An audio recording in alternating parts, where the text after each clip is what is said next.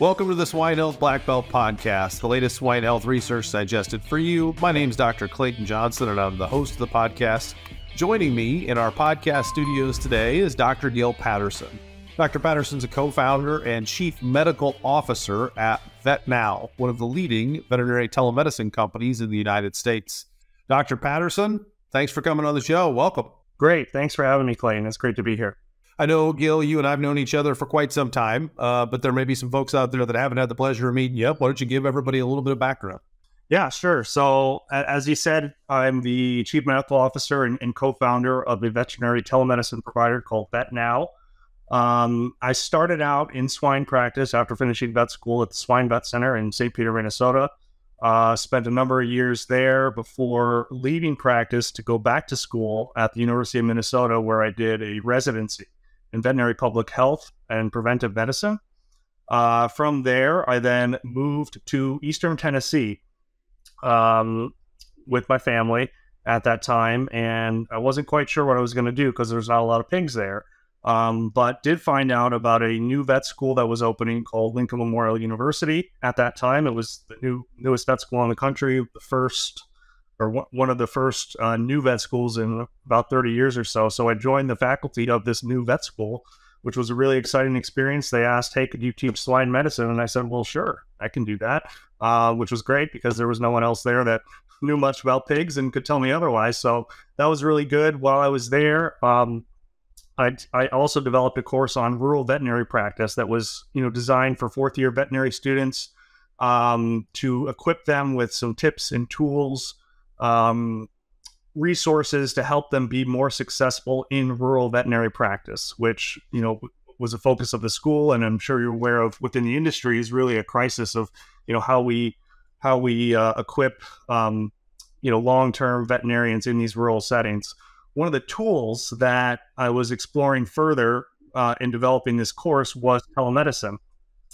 And wanting to learn more about that, I got reconnected with a vet school classmate of mine, Dr. 𝗘𝘅𝗽𝗲𝗁 is her name, who was a friend of mine in vet school and had gone on her, we've gone on our separate paths. She was an equine veterinarian and had started this company called VetNOW. And basically she came down to LMU for a conference to talk about telemedicine. And she asked me, Gil, do swine vets ever use telemedicine? And my response was, well, yeah, they do it all the time.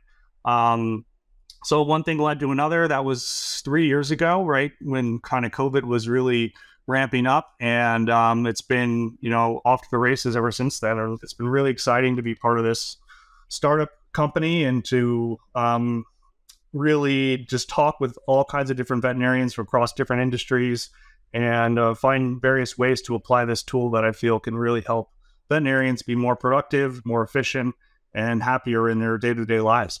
Gil, you mentioned telemedicine is something that maybe pig veterinarians are already doing it, whether they know it or not. You want to kind of share some examples of where you see telemedicine augmenting kind of the historical client-patient relationship and vet services part of the industry? Certainly. Swine veterinarians especially, and really all food animal veterinarians that go in the truck to visit their patients versus having them come to them.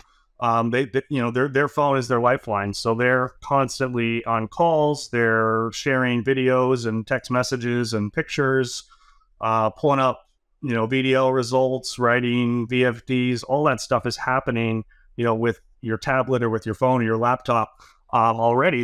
The issue though is that, often that happens in a sort of disjointed way. There was a text here and then there was a picture there on an email. Then you made a phone call and you hung up the phone, and it may be hard to recall the exact specifics of what you said after you hang up. And then more importantly, a lot of these times you have a 5-minute call that then turns into a 30 or 45-minute call, and the ability to monetize that in a way that the veterinarian feels that their expertise is being fairly compensated for can be difficult. So our angle in really starting VetNOW was to try to bring all these touch points with various clients all under one umbrella, so that all your communication logs with clients are easy to find and retrieve, to use for invoicing or just your own record keeping, trying to be better organized. I remember jotting notes on the back of McDonald's cup or something in my driving down the road, and, trying to get all that information in a way that's, concise, professional looking for, both yourself as well as for the clients to be able to see, yeah, here's a record of what we talked about. Here's my recommendations. The ability to share pictures and documents and know where those pictures came from, so that you don't have to be scrolling through text messages to try to find, where that relevant picture might be. So there's lots of advantages in that case of just, being more organized, keeping a good record of the client communication log, which helps in various ways of just being able to practice better medicine, deliver a higher level of service, and then also just reduce the number of headaches that you may run into, at the end of the month when you're trying to, do your invoicing or, just keep a good record of what you've been up to. Yeah, and I think you described it very well. With the ability to organize our information will ultimately make it more valuable than just kind of ad hoc stuff. Do you see any other veterinary groups or species groups that are maybe kind of ahead? Any case studies you could share from non-pig type situations where they're using telemedicine and getting that integrated value out of it? Yeah, certainly. So as I said, I've talked with a lot of different veterinarians across all kinds of different industries in the 3 years that I've been at VetNow, including companion animal. And one conversation that really struck me was with an aquaculture veterinarian in Canada. He was in Nova Scotia, and he had said that he goes out to these fish farms that are out in these in the ocean, in these bays that are these big nets that are floating there with a million salmon in them. And he was saying it takes him, 4 hours to drive to the dock, and then it's another 4-hour boat ride to even get out to these fish farms that are out there. And on that farm, there's 1 million salmon, and he goes there once a month. So that's a day and a half at least to even get there and back. For one thing, and he said, often the guys will call me and they'll say, hey, we think we need to treat the fish. They're dying, and I'm going to make a 6-figure decision about treating these fish. I need to have, because they need to be treated yesterday. Fish are dying. It's an expensive call to use the right antibiotic, and to be able to have more information at my fingertips quickly is critically important. So that to me relates very closely to swine, considering how many miles us as swine veterinarians we drive each year. These farms that we visit are hundreds of miles and many states apart often. So there's a lot of time and distance between when we can get there in person. So having a tool such as telemedicine that allows us as veterinarians to have more information at our fingertips when clients call us is one advantage.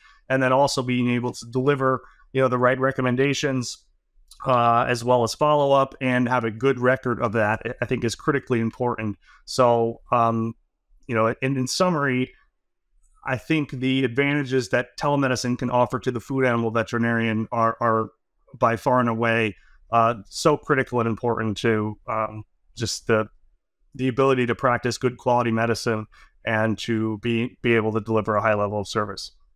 Well, I think obviously telemedicine will never completely replace in-person visits, but the amount of data that we have available to us to make the remote decisions is better than ever.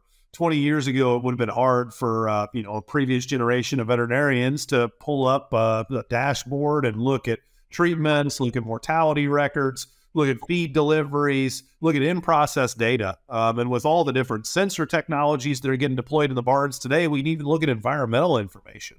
So there's a lot of evidence that's out there that you can gather today sitting in front of your computer or looking at your phone that you couldn't have 10 years ago. Is that a fair statement? Yeah, absolutely. I think, I